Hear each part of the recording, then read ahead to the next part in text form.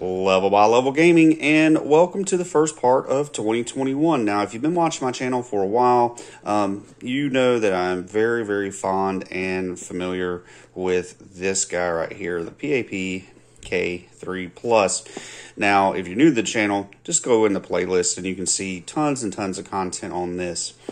Now, as much as I love these little guys, and I will still continue to play mine, I had to think, what is the future handheld for Level by Level Gaming? And this little guy right here has seen the end of its run as far as any new development. In my opinion, they're still solid. They're still a great buy if you can get one on Amazon. I think they're still around the $50 to $70 mark.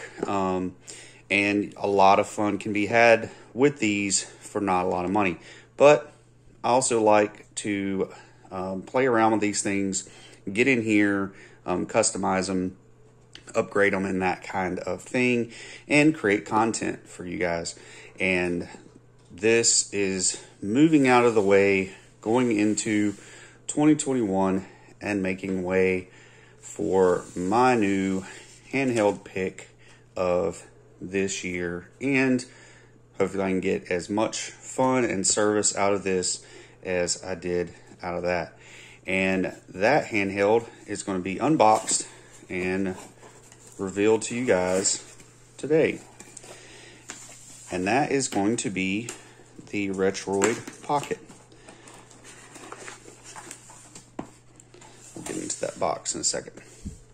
Yes, the Retroid Pocket is what I went with to future-proof myself moving into 2021 and for the next couple years. Let's see here. I went with the retro color scheme. They have lots of different color schemes. In fact, considering how many videos I can probably squeeze out of this device, we'll go into their website and I will give you an introduction to this thing as part of either today's video or moving forward. It just depends on my time frame. Don't want to overload you guys all at once. All right. I have not opened this. You guys are seeing it unboxed and open for the first time. I will tell you, I waited a long time for this. I ordered it at the end of 2019, and it took a couple months to get it in.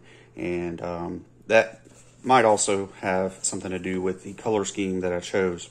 Well, before I pull it out of the box, I always get ahead of myself when I do these things, because these are usually one-take shots here. The box looks nice. I don't mind the fact that it's super simple.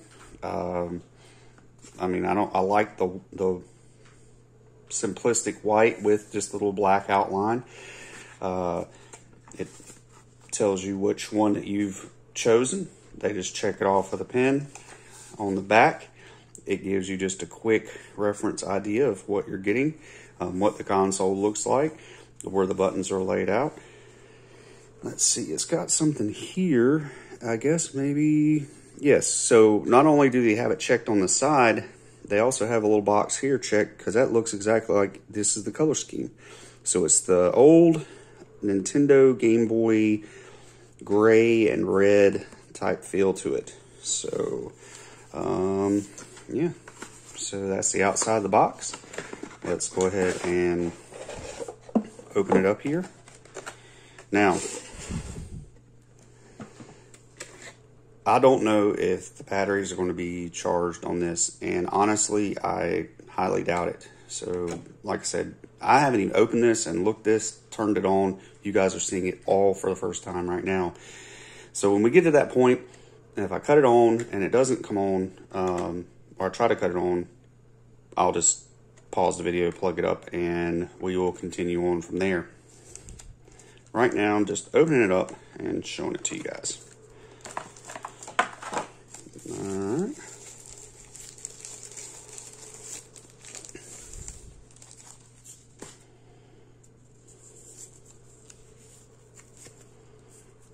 I just want to show the device first, and then we'll get to all the little goodies that come in the box and the bag and all that. All right, there you go. First of all, right off the bat, I really like the way this thing looks. I mean, it does have that old school Nintendo feel. In fact, I'm going to pause the video. I'm going to go over to my collection and grab an old Game Boy and put them side by side just to show you guys. All right, so here is an original Game Boy, and I think they nailed it. You got the same color here and here. The gray is, mine is really dingy. He's seen better days. So if I really wanted to clean this up, I do believe it would match this. But, I mean, they're right on with their color there. So, yeah, I'm happy with the retro thing. Now, they didn't go all the way as to make the start, home, select, all that stuff here. This same gray that's on these buttons, these are black, but still, you get what I'm saying. This is exactly what they were going for with their color scheme on this one. So let's move that out of the way, and let's keep going. All right. Feels good in my hand. It doesn't have a click to this, or let's see, or this. So, you know, like on a Xbox controller or modern controller, you have an additional button that's available to you by pushing in and clicking. But I'm sure just doing retro, that'd be overkill. Wouldn't totally necessary anyways. Everything feels good. Buttons have a good mash to them. Oh, and I'm really digging how these shoulder buttons, so I can get the focus here. I always have this problem. I guess that's what I get for using a phone. Maybe 2021 I can invest in a nice YouTube camera. So anyways, I like how these, there we go. I like how these shoulder buttons are they kind of hang off ergonomically. That works really, really well. Let's see.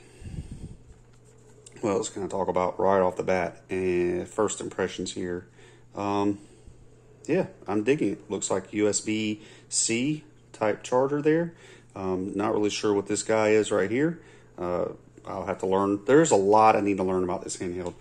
Now, also, since this has been out for a few months, at the end of 2019, middle to end of 2019, there are lots of popular YouTubers, people that have treaded this path well before me. So I've got some more information that I can get and present to you guys. This is just day one cursory type stuff. So we can go into more of these details in the future. All right, let's set that off to the side. Let's just get into what the box holds for us. Pretty basic instruction manual here. Yeah. One of these fold out info pamphlet type things. And a warranty card. Guess I can mail this in if I felt like it. I keep getting off to the side because I'm looking under looking under my viewfinder.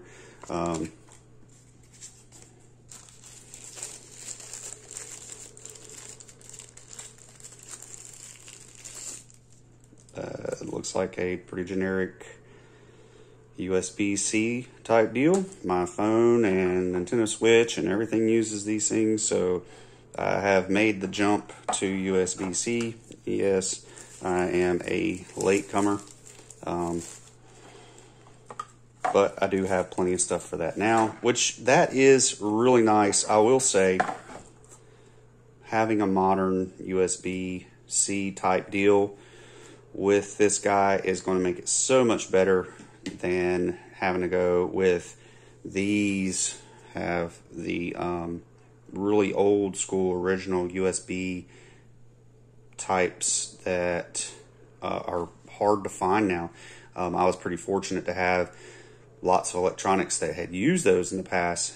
Mainly my old Garmin GPS used that, so I have chargers and cables and everything for that, because the one that came with this one wasn't stellar, and I'm sure this isn't like top notch, but it'll get me by. And there's lots of options for this. So I'll just keep this in the frame somewhere. There we go. All right, they give you a little screen protector, which is nice. Let's get into the box here. What is this? Oh, well, that's kind of neat. A little USB to C cable converter there. Oh, little adapter. And it even says Retroid on it. Nice. All right. And we have, that looks like, if I can get focus here, an HDMI to this little micro connector there. So this looks like, I mean, they really did, I mean, this isn't just like a generic deal like this guy here. This one's actually marked Retroid and everything.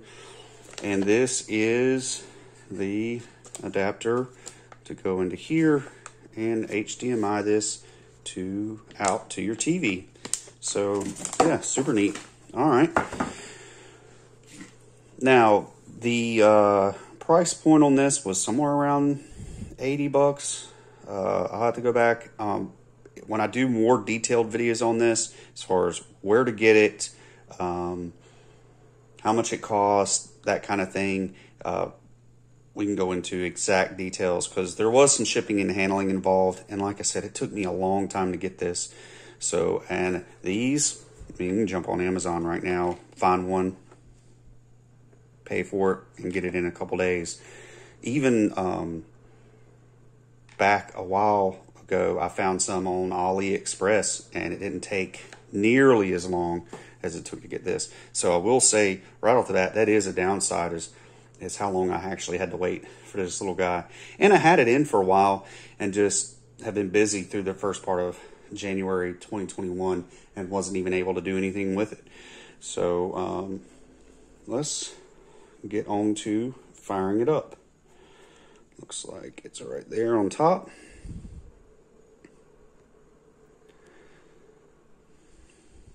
There we go. All right, we've got life. Hey, I'm happy with that. It didn't come shipped completely dead. I guarantee you one of these new comes in 90% of the time. I mean, they're completely dead. So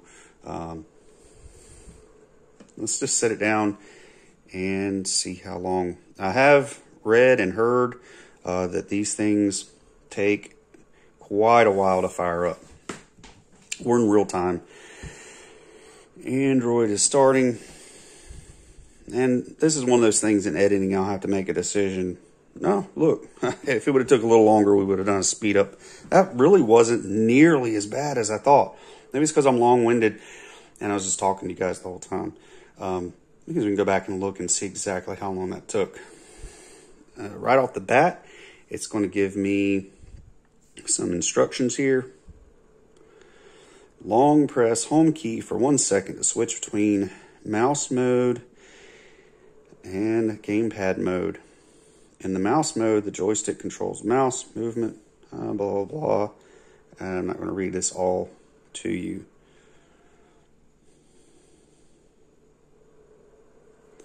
All right, it says something about start and volume key to adjust. Okay, start plus volume key to adjust brightness of the screen.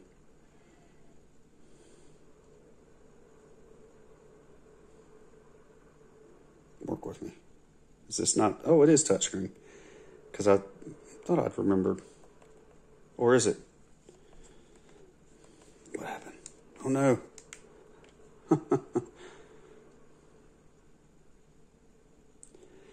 Don't want to shut down. hold the power key for 15 seconds to force shut down. Oh, I guess that's not what I was looking at. Is it touch screen? I guess not. I thought it was.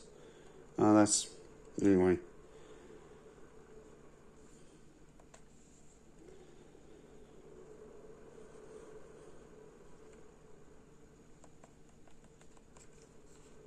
You can tell that I'm a complete noob to this device.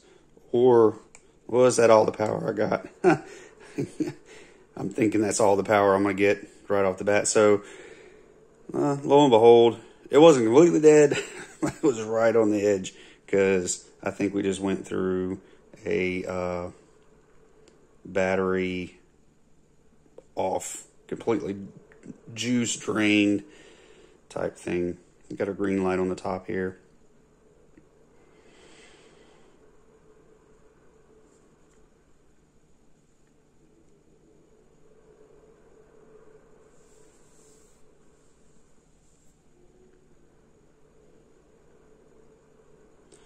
Where is the battery indicator? No, the battery says 88%. Weird. Yeah, can you see that?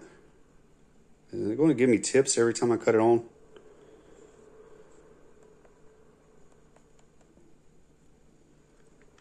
All right, so I'm actually navigating around with the directional keypad here. I'm not going to do a whole lot of this today.